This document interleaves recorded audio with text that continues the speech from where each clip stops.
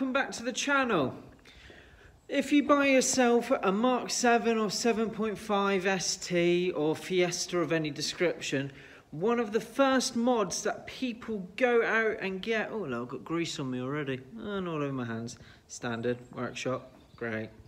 Yeah, one of the first mods you would do, let's face it, everybody does it, well, I say everybody, nearly everybody, is you get wind deflectors put in. Now, don't get me wrong, they look great. You know, they generally make the car straight away look like it's modified. It's just something that, I don't know what they do, but they really do look like it like your car's modified straight as you put them on. There's no question about it. But what comes with it normally, short period afterwards, you get all this wrinkling start to come up. Or in some cases, it really does start to lift. Alright, so in today's episode, I'm going to have a go at removing this film. All it is, guys, is a protective, like scratch-resistant film that goes over the pillar around your window to tie in with the rubbers from your back window and this little window. I don't understand the little window. It makes no sense to me whatsoever. You know, it's like it was an afterthought. Oh, maybe we should put the mirror there. Nah, sod it. Let's put it on the side because I can't see it. You know, it's just, in my eyes, that's a styling fault, personally, because I just see it as a pointless space, that little window. Yeah, but that's my honest opinion.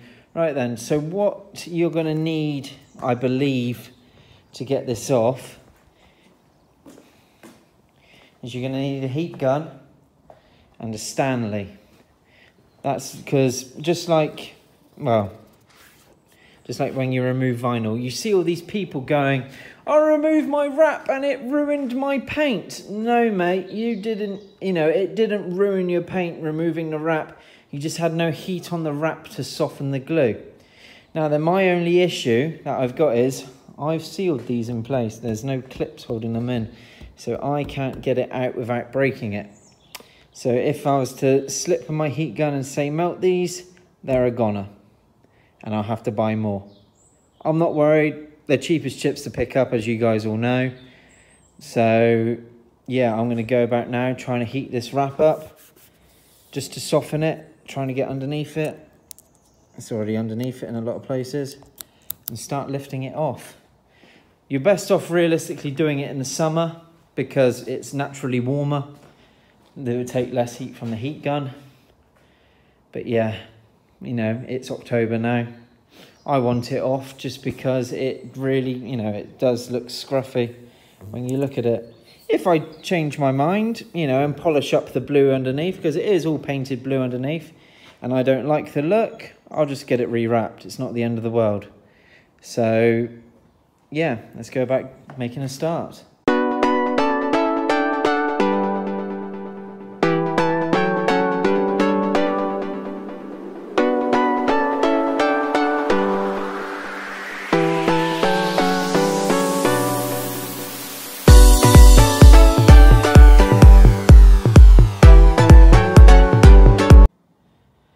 So then, guys, you can see that it is genuinely fresh paint underneath. Yes, it will need some tar and glue remover to get the residue off. But if you look closely at the wrap, it is in two sections. Let me show you easier on the other side. You see a split at the top here. And it is in two sections, one going across and one going down. So if you really wanted to, you could remove this bit here, I don't know, say get some carbon fibre wrap or a coloured wrap or anything that you wanted to replace it, just to keep the OEM look going over the top. But in my case, sadly, it really is damaged all the way around on both sides, so I'm going to have to remove it all and then decide whether or not I like it. When I finish this side, guys, let me know in the comments below what you think. Do you prefer it with the wrap? Do you prefer it without the wrap? And what I'm going for is, well, I'm just going for the cheap method at the moment, as it is practically a free mod. if you do, when you do go to remove it yourself, easier for, yet again if I show on the other side, because I've done that side, you go into, open your door. If you go into the corner up here, you see that it's wrapped over on the inside of your door. Just literally put a little line down with a Stanley on the corner and then start peeling away. But remember, get it hot enough to melt the glue, but don't get it hot enough so it bubbles your paint.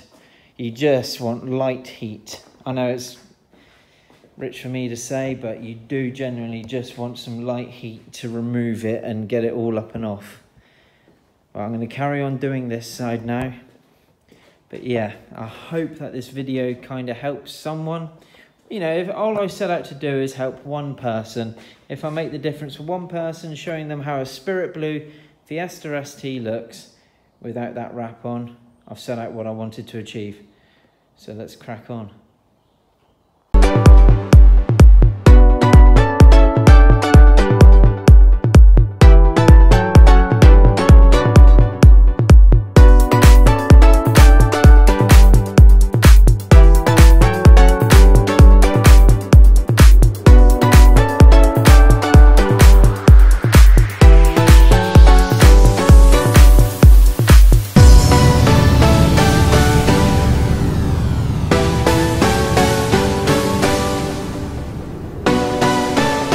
Okay then guys, and there we have it. One very tacky piece of vinyl removed.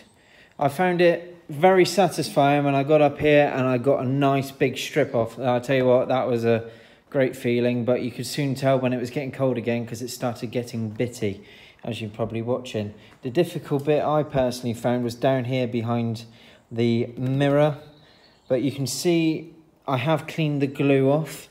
The easiest product, well, the product I find best at removing like glue and sticker residue and all that is this stuff here. Tar and Glue Remover by Kaviva. You know, I think that's how you pronounce it. I picked it up off eBay, absolutely dead cheap, probably the cheapest around, and it genuinely is spray on and you watch it dissolve and run away. I know there's many products out there that does exactly the same thing, but I just thought I'd point out what I use. Like I say, the only difficult bit I found about doing this mod today is between here, the mirror and the door itself, because it doesn't give you much room if you get a little tacky bit stuck in there. So then guys, let me know what you think in the comments below. Do you prefer it when it was black and tacky falling all off? Or do you want me to, well, not do you want me to, or do you prefer the look of it when it was black? See, I don't think that looks too bad personally. It's essentially a free mod. It's a free mod done to your car. But sadly it was caused by the Heko wind deflectors. So this video, if you watch it this far, I'm going to call it the Team Heko wind deflector problem. So yeah, I'm going to now do the other side, guys. Hopefully it has the same results as this side, but I just want to say thanks for watching today. I'm not going to bore you with doing the other side as well. I'm going to go about doing it exactly the same way I've done this side because it worked. I don't normally do how-to videos, but there you go. There's a how-to. It actually worked. But I just went along the same concept lines as removing a sticker, heat it up, pull it off. But obviously, guys, don't get it too hot or you will melt your rubber door seals. You will melt your wind deflectors themselves, or God knows what else. You know, I don't know what sort of donuts are watching my videos, but I love you all. And anyway, guys, thanks for watching. Until next time.